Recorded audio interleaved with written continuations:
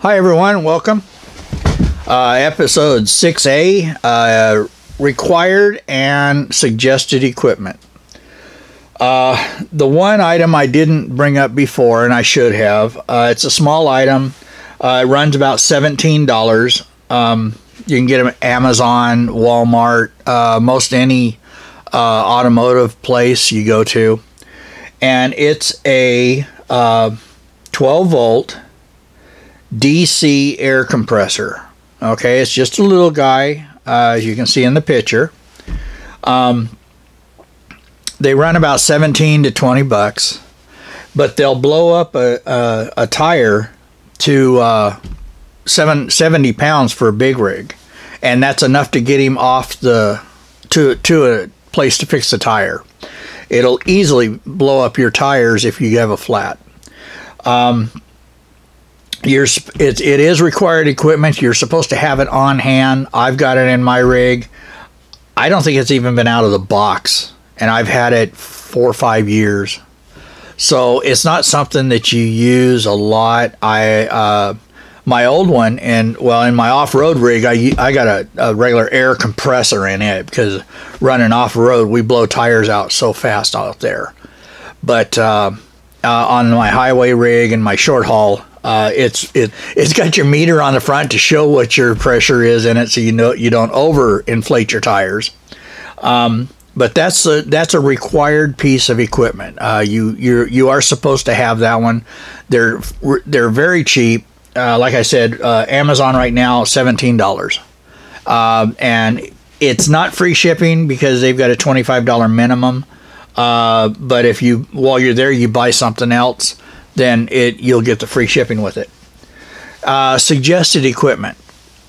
My number one suggested equipment, and here's a picture of it, is a front and rear dash camera. Okay. It sticks on your windshield up front with a screen, and then it's got a little mini camera that you put on your rear window, and it'll save it in 2 files, A and B. And with a 32 gig or a 64 gig flash drive in it, little micro, it will save right at 12 hours of driving. Once it's full, it just starts to recycle. Okay, there's buttons on it that if something happens, you can hit a button on it and it will save the last 5 minutes and the next 2 minutes, I think it is, in a separate file that cannot be overwrote or deleted until you take them off until you look at them on your computer, and then you can delete them. In case there's a wreck, something happens in front of you, something that happens to the load, whatever it might be. Somebody walks out in front of you. I've gotten many wrecks on this thing that has happened in front of me. But a dash cam, they run about, the one I like is $67 on Amazon.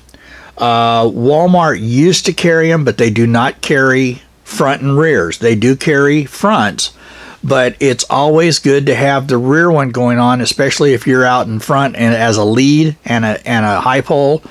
The truck then is always being monitored. Same thing when you're behind him. Everything around him, it's a 180-degree view, so it gets way at each side of the load. Cars going by on both sides. It's all on video. But it's a small price to pay. You don't have to have it right off. Some states are starting to require them. I was told California now requires a dash cam of some sort. I know some guys are using the little fake GoPros, the little ones. They run about 30 bucks a camera. They're fine, they work great, but they don't, when that card gets full, you have to put a new card in. It doesn't rewrite over the top of it, so you never know how far you're down. I just put mine in and leave it, and when I see something happen, I just hit save, and that's the only part of the thing I save, and the rest of it just keeps getting rewrote. So, but that's those are really good to have. I turn my volume off, so it's not on there, but that's just me. The next item is the Baofeng UV5R dual band two-way radio. It's just a little FM radio, like what you'd buy at Walmart, the little walkie-talkies. This is a little bit better unit. They go further, they sound better, and you can set up your different channels. It looks, if you're not used to these kind of radios, it looks really ominous because it's got the keypad on it,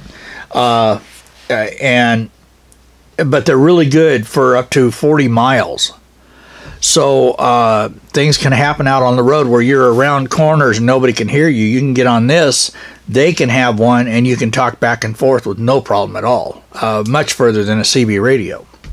A lot of your Canadian trucks uses the FM band of the 2-meter for their radios and their rigs. They're slowly getting away from CB radios because it's so noisy and scratchy out.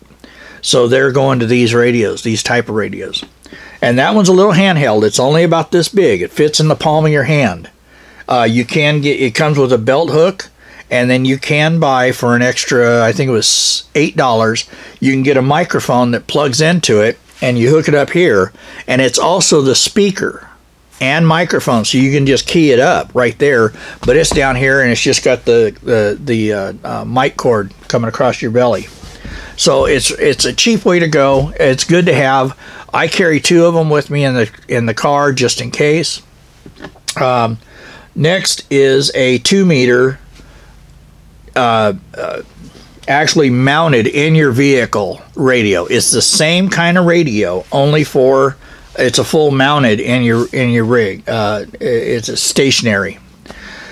It will do all the frequencies in the 2-meter band, including the 70-meter band and the oh shoot, what is it? 70 or 7-meter, 2-meter, and the 70. And they run about $75, and then you have to get the coax and antenna. They run about $40 a piece, or $40 for both. But you're then talking, if you got your ham license, you can talk on repeaters, and you can talk 4, 5, 6, 7, 800 miles. But you can't do that until you've got a ham license, at least a tech license, which is the very beginning of the ham license. The sound is completely different. But these radios that are stationary, as you can see in the picture, they run about $75, free shipping, and but you do still need to get a 2-meter antenna, which is just, it's a small, it looks like a miniature CB antenna. Magnetic mount, just put it up on top of your roof, and you're good to go then. The next item would be a set of fuses. These are incredible little boxes. There's an assortment of about, I think it's 120 fuses in this kit, and it runs $10 at Amazon. That way, because with your lights, your radios, everything going at once, you're gonna blow fuses. I've got everything of mine on its own separate line coming and going, and everything is fused on its own. So but these are always coming in handy. The drivers are always blowing fuses out, and it's something they usually don't carry around with them, as a bunch of fuses. This is a small kit. It's only about 6 inches long, 4 inches deep, and they're all sectioned out, but there's enough there to last you for quite a while. I mean, a long time. And they, like I said, they're $10. So they're not required. I just suggest them to get them. The next item, and the final item for this series, is hose clamps. This little kit is fantastic. There's 60 pieces in it, and it'll do a hose from about 2.5 inches down to a little tiny whatever you need for your high pole, or a little tiny airline hose. They run about $10, $12. Sometimes I've seen them at Walmart. Every now and then they'll have these kits. You can order them online. Go into the Walmart website. They run about $6, $8, but I haven't seen them on there for a while. Harbor Freight is another place. They run about $9 for the kit. And you can go the next kit too. There's another kit that has the bigger stuff for truck size. And I've got one of those in each of my rigs just in case. So, and it runs about $9 too for about a 40-piece pack. And it will last you for a long time. So that's really about it for right now. I'll get into more stuff on the next video.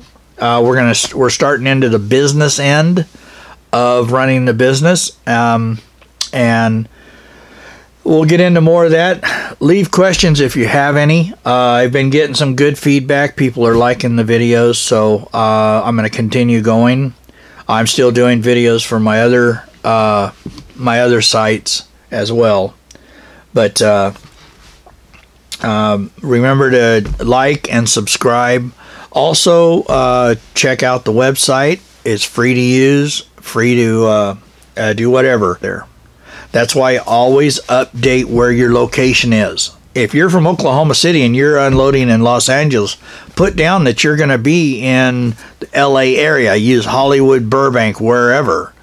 And let drivers know that you're in that area, because that's how they're going to call you.